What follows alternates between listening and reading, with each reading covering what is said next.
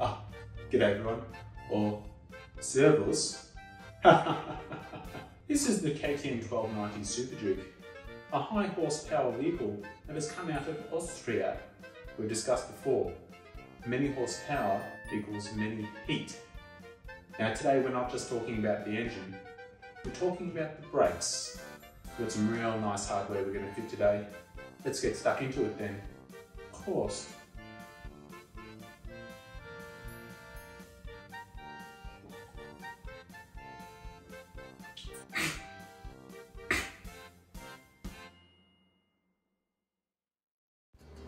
Now, the 1290 Super Duke is a very fast bike.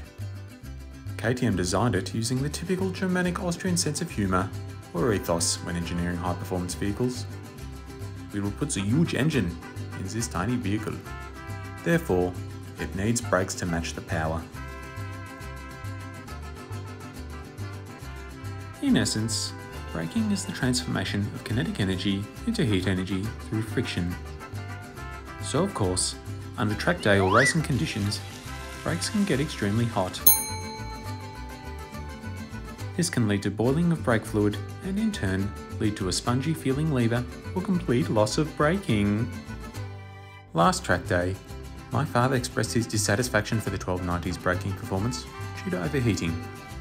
Let's review the post-session debrief back at the Phillip Island Hotel. It is a bit hot. But it's so hot!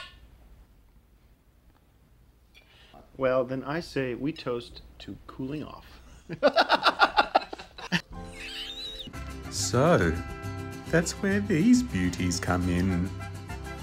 The KTM power parts, carbon fibre, Bremskühlungskanäle, or brake cooling ducts. These cooling ducts help keep brake component temperatures in check.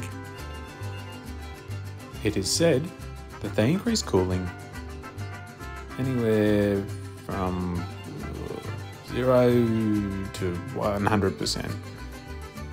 No one knows. Actually, there's nothing wrong with the Super Duke's brakes. These ducts probably do f*** all, but they look awesome, so let's fit them.